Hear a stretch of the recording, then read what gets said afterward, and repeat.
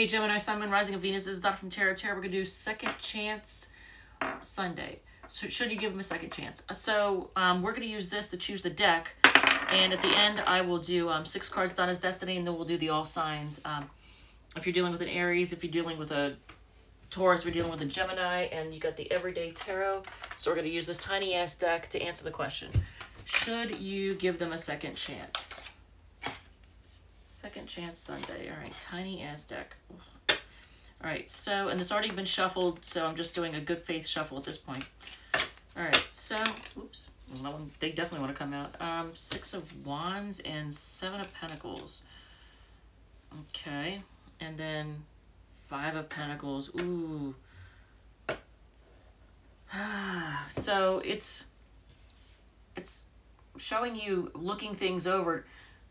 So it's telling you actually, because I'm going to reverse them here. Interesting.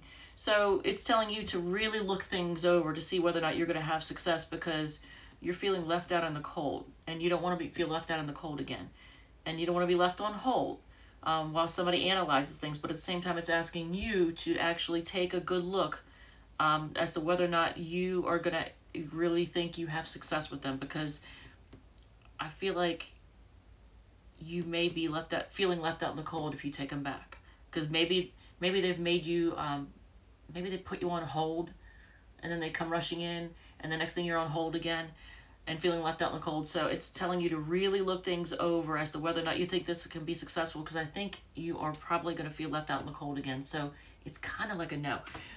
But let's just see. You really need to analyze things, look things over, really think about it. Look how far you've come and what you've really achieved. Okay, so we've got some interesting cards here. You have, well, at least they don't hate you. They kind of feel like they screwed up a little bit, but they're not really taking responsibility for it. They like both sexes. Get a reading, make them put in more effort.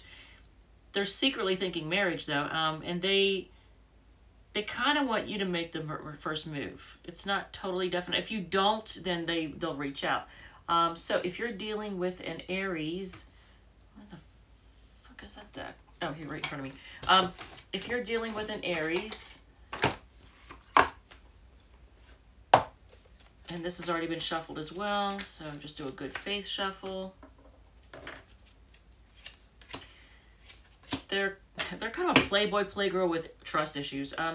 The Taurus is focusing on self-love, and they're kind of they're a little bit materialistic, I think. The Gemini has a lot of love for you, and they want to reunite. The Cancer is horny, and they see you as their 2 of Cups. They want to share love.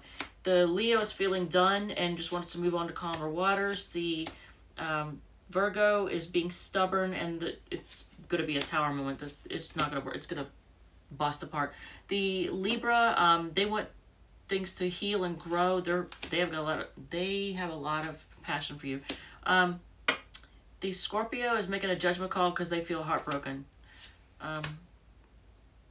It doesn't say they're walking away, but they're making a judgment call of some sort.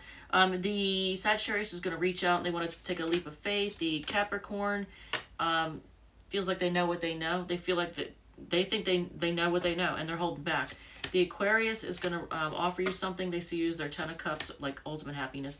And then the Pisces wants to work together with you. They actually might be a little bit manipulative, and I think there might be a little third-party. There's going to be some third-party stuff in there, I think. I hate to say it. There might be a third-party energy there. And there's some secrets that you don't know, Gemini.